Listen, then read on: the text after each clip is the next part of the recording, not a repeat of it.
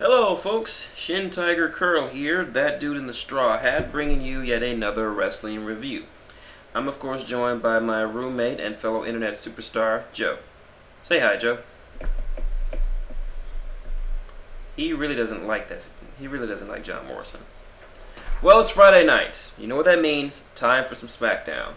It's the it's the final show before Money in the Bank, what is or an average pay-per-view with a interesting premise that has turned into perhaps the biggest and most important pay-per-view in the recent history of the WWE. How are they going to build it up for in the last 48 hours? I got my notes. Let's get started. Sorry. Randy Orton comes out to be interviewed by Josh Matthews, and he says, of course, being bland Randy Orton, that he intends to go to Money in the Bank. He intends to go to Money in the Bank and retain his title. Christian appears on the Titantron, baiting him, telling him that he presents a present to him, which is a picture of him holding the belt over Randy Orton's prone body after he laid him out with the belt. Christian then goes on to talk about Orton's family, particularly his father, Hall of Fame wrestler Cowboy Bob Orton, and the fact that Bob wore a cast on his arm for 7 years, even though his arm was perfectly fine. It was a gimmick of his. Orton then tried to fire back, but it's pretty obvious that Christian is the better promo cutter of the two.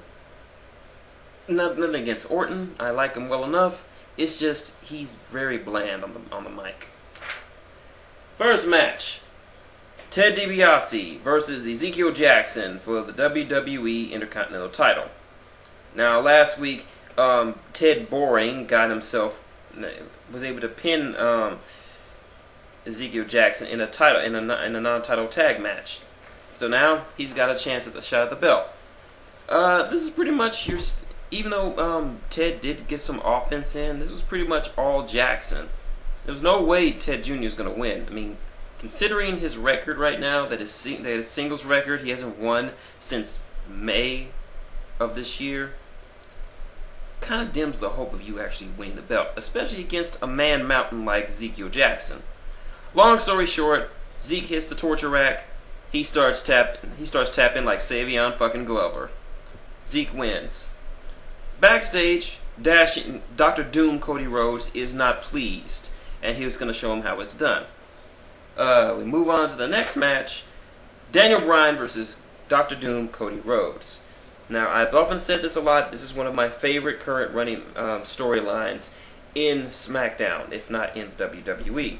These two have a great chemistry in the ring, and it shows tonight. They really left it all out there. Both of them wanted to send a message because, as you know, both of them are in the Money in the Bank ladder match this Sunday for the SmackDown side. It was a nice little back-and-forth matchup, kind of distracting with Cole and Booker bickering about shit. But in the end, formerly Dashing Cody, picks up the win, which is okay since they've both been batting wins back and forth, so this furthers the feud.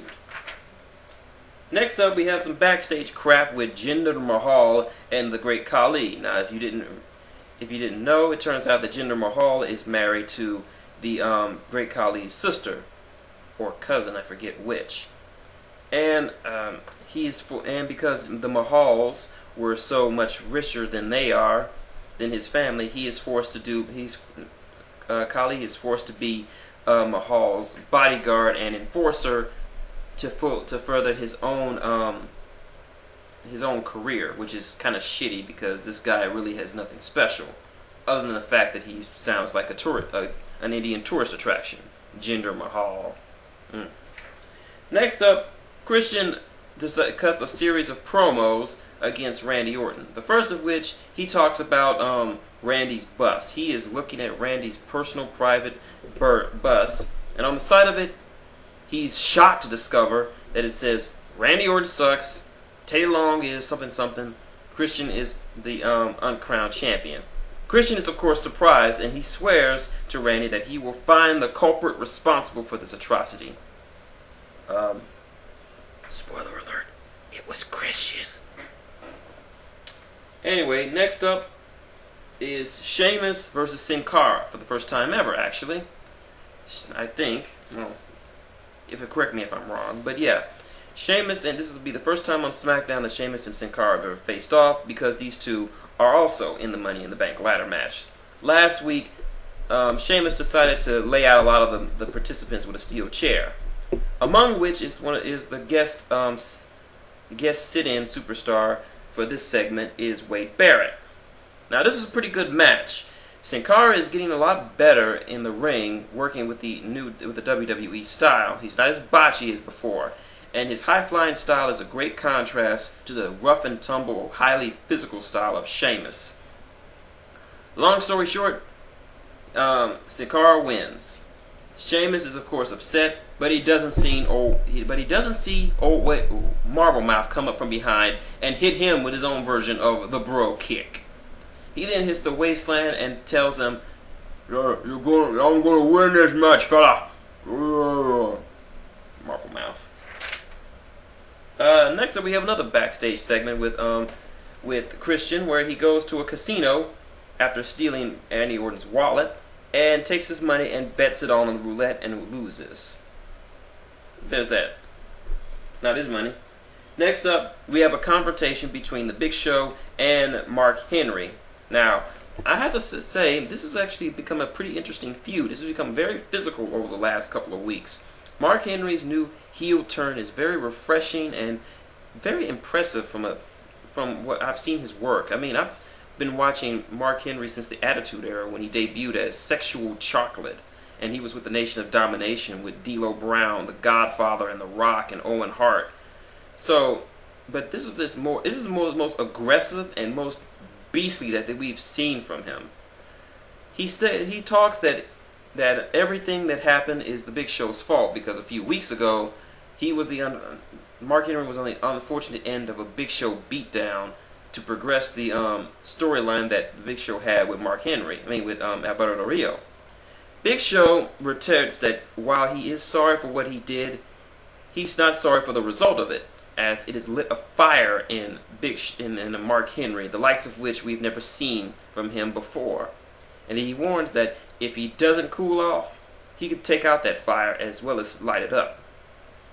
The two of them get heated and decide they're not going to wait 48 hours to Sunday and decide to get it on. Teddy Long, who was out there to introduce the two, says, "Hold on now, players. You ain't going to be able to fight on my term. You're going to fight it out, let God sort it out, player. Holla, holla, holla." Next up, Divas match. Rosa Mendez versus Kelly Kelly. Next, we get another backstage promo by Christian, who makes a deleted scene from the first and only movie Randy Orton has ever been in, That's What I Am. And it's pretty funny if you just look at it. Just look it up online, you'll probably find it. Next up, Gabriel, it's former Nexus members and former Core members, Heath Slater and Justin Gabriel, against each other. Slater cuts a very blandish promo reminding everyone he's a one-man rock band. This match was short, but it was good for what it did. Both of these guys look pretty good, but Gabriel's the one who wins with the 450 450 splash, his signature maneuver. So there's that. So right now I like the build for the SmackDown Money in the Bank. All of them have been looking very good in these last few weeks leading up to the Money in the Bank, and really it could be anyone's match to win. So who knows? Last main event: Kane versus Randy Orton. Kane cut a promo with Teddy Long earlier, but I didn't get a chance to watch it. So anyway, it's a pretty standard big man, little man matchup. Nothing really exciting. Just when Orton's about to hit the RKO, Christian comes out for the first time, and both Kane and Orton are knocked outside the ring. As the ref is counting, Christian gets into Randy's face and just starts baiting him. Randy chases him around the ring. As he tried to go back, Christian hits Orton with the most deadly weapon in professional wrestling: a bottle of water. That's right. You don't believe me? I always keep a spare just in case. Anyone tried to break into my house, they're going to get a face full of this water. And Joe knows it too. Anyway, Kane wins via countout. Orton tries to get his hands on Christian, but ends up back in the ring and eats a right hand from Kane. Kane and Christian begin beating down on the champion when Kane realizes, wait a minute, I don't like you, and tries to turn on Christian. Christian gets the hell out of Dodge, and Orton comes up and RKO's Kane.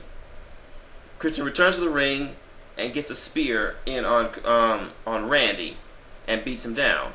Then he goes outside the ring, gets a chair and the title, and prepares to lay Randy out, but Randy was able to fight him off, gets the chair, and starts beating the piss out of the Big Red Machine. And so, that's how SmackDown ends. My thoughts? Slightly above average show. The matches were pretty good, save for the Divas match. They did what they were meant to do, to build up for Money in the Bank. Christian's promos literally were ripping Randy Orton apart, and it's making me look forward even more to this Sunday. Even the Henry Show match is working out to be is shaping up to be good. And the only downside about it tonight was, well, the Divas match, and the fact that Cole and Booker's arguments kind of eclipsed a lot of the good matches. Cole, you insufferable bastard. But anyway, that's SmackDown. Tune in this Sunday when I review Money in the Bank. Quite possibly the most important pay-per-view of the year, if not the decade. Because history will be made. What's going to happen this Sunday? Who's going to win the Money in the Bank ladder matches? Will they cash it in that night, or will they wait and bide their time? Will Christian be able to finally get back his title, which he richly deserves? And what's going to happen in that main event? So many things are going to go down this Sunday, and I'm going to be watching it. I'm going to sit down, get some buffalo wings, grab an ice cold root beer, and just bask in the history. If you are a fan of wrestling, if you're only a fair-weather fan of wrestling, if you don't really know that much about wrestling but would like to get into it, Sunday is your day. Watch it. Do whatever you need to do. Steal it, pay for it, go to a bar, suck a guy's dick just to get in, just to get the money needed to pay for it, whatever. Do not miss Money in the Bank. Well, that's my thoughts and my review. This is shintigercurl, that dude in the straw hat, and Joe, saying good night and wrestle on.